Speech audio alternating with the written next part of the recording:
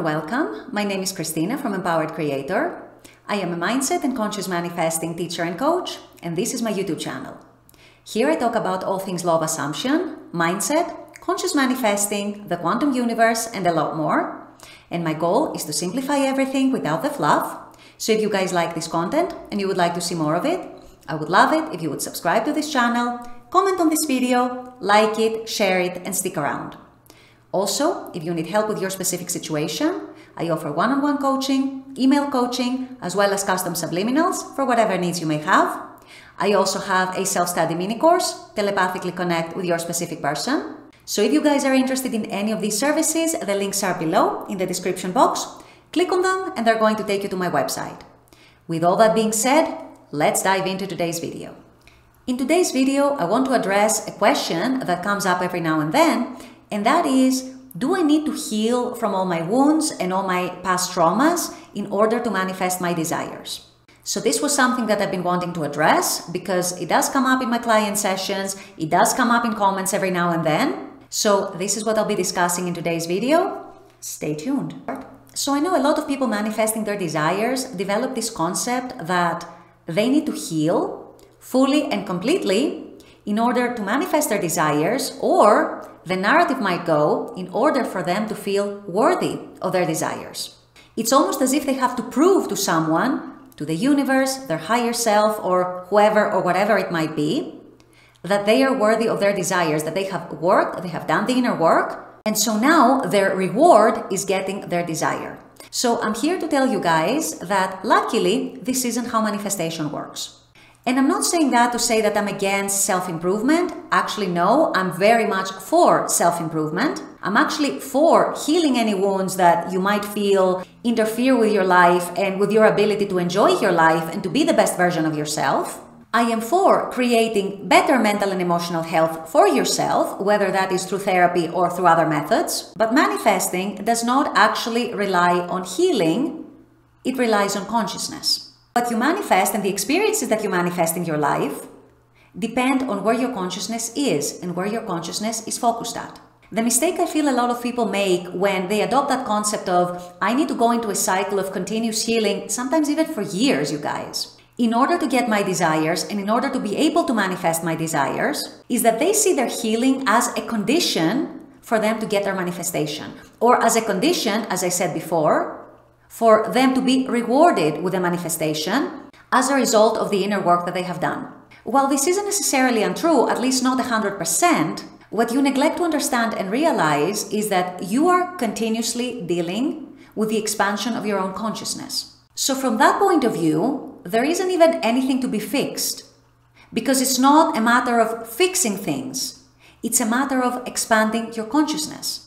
So when you feel like you are dwelling in a past wound, in a past trauma, you are triggered and all that, you're in a certain state, of consciousness.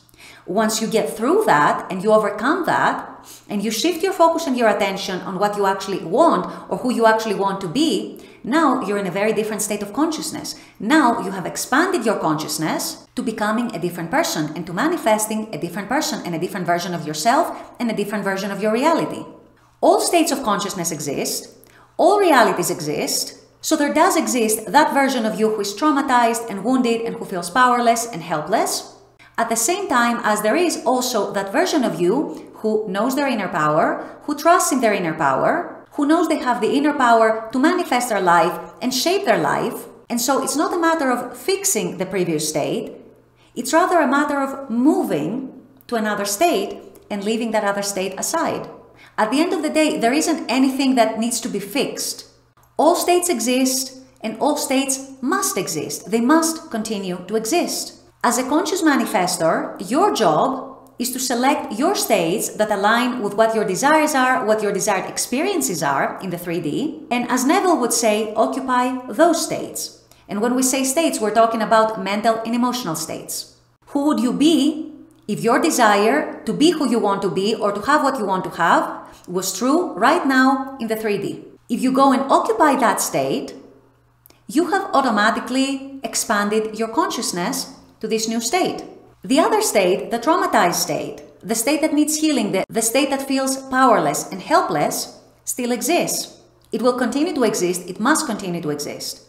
However, it is also transcended in favor of the new state that you have now selected and you are now occupying. So I want you guys to understand and realize that it's not a matter of fixing yourself, fixing your wounds, healing who you were before.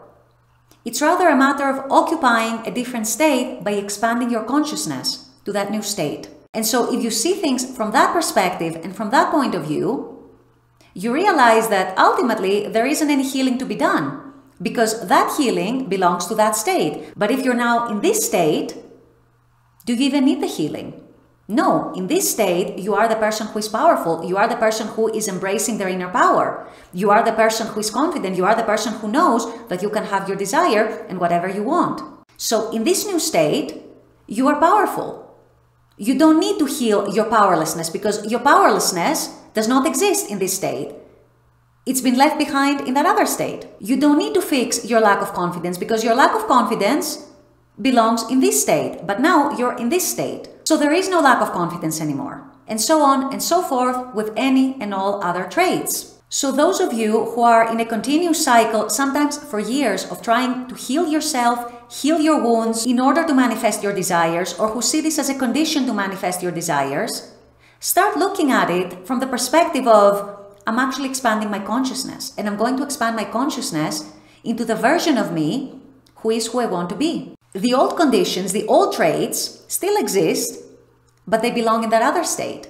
So once you occupy that new state, by default, you are going to get the experience that you're manifesting that aligns with that new state that you have now occupied, provided that this state now becomes sustained and predominant. So yes, if you do want to pursue self-improvement, do that. Yes, if you feel like it would be good and beneficial for you to heal childhood wounds or other wounds from your life, yes, do that. If you feel that is going to make you into a better version of yourself, but at the end of the day, realize that what you're doing is you're expanding your consciousness. You're expanding your consciousness from going from this state to that state. You might use the means of therapy. You might use the means of some other modality. You might use the means of reading or meditating or doing yoga or doing whatever. This is still a means to help you occupy this new state and go from this state to that state. So you're still not technically fixing anything. You're just moving from one state to another by expanding your consciousness to occupy a different mental and emotional state. And so if you're still wondering if you need to heal fully and completely in order to get your manifestations, the answer is no. Because by choosing to move to a new state, to move your consciousness to a new state, the old state has already been healed. So I hope this is a helpful perspective for you guys, especially those of you who have been in a cycle of inner work and inner healing for a long time and who are used to seeing this as a condition to manifest your desires. Start getting out of that mindset. At the end of the day, there's nothing to be fixed. There's nothing to be healed. There is only expansion of consciousness. With all that being said, I'm going to wrap up this video here. I intend that this has helped. As always, I very much appreciate you guys being on this channel, watching this content. I love making this content for you. And as always, I look forward to seeing you all at the next video. Until then, take care and bye-bye.